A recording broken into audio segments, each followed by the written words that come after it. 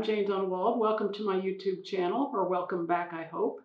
And today I'd like to show you how to use clear glue, in this case Elmer's.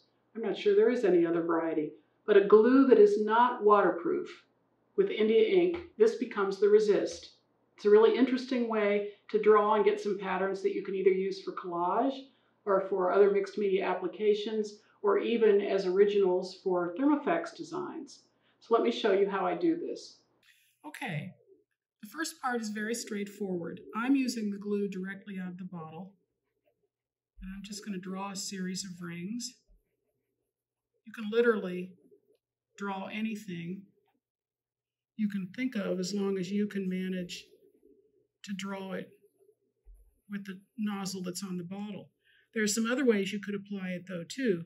You could pour some of the glue out into a plate, and then you could use a brush to stencil it onto your watercolor paper. And you do want to use watercolor paper for this because this is going to be immersed in water for a little while, and you don't want the paper to disintegrate. I could use a brush and put it on rubber stamps and do some stamping with it. And I also could put it through a Thermofex. In other words, this glue could be screen printed through a Thermofex, and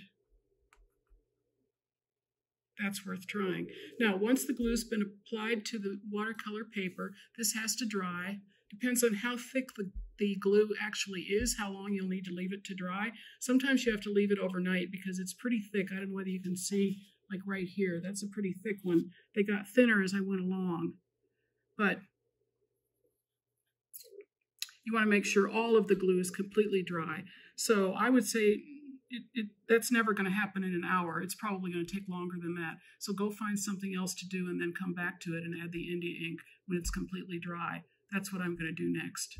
Now, I waited for the glue to dry on the sample that I prepared, and I'm about to add the India ink. When I choose India ink, I want it to be real India ink, which is carbon-based. If I choose an acrylic ink, it may bond to the glue, and then I'm not going to be able to get the effect that I want. So this is one of those times when you really want to be careful that you're buying the right product so it does what you intend for it to do.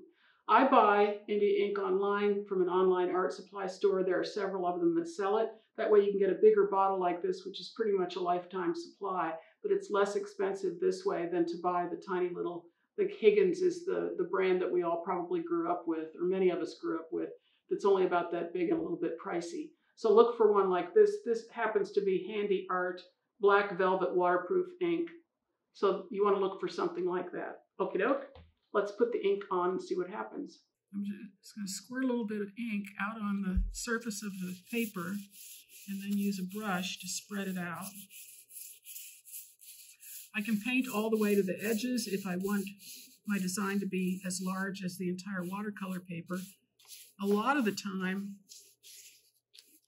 I crop after it dries, and I don't really need that white edge, so why waste money painting ink all the way to the edge? So I want to paint that on. It'll still be shiny while it's wet, and as it dries, which should only take 30 or 40 minutes, as it dries, it'll turn matte, and that's how you'll know that it's dry and you're ready to proceed to the step of putting it in the water. Okay, so this is dry. I'm going to put it under the running water, kind of like that, until all of the glue dissolves, and then my design will be revealed, and I'll clean that up a little bit, and I'll bring it back and show it to you at the table. Okay, I put a towel down on my work table to keep it dry. Here's my print. You can see that's really strong, high contrast. It's pretty great. I'm going to fold up the towel and blot it a little bit just to dry it a little bit. And then I can just leave this on a table to dry, or I can hang it on a clothesline, you know, whatever. So that's how neat it looks when it's finished.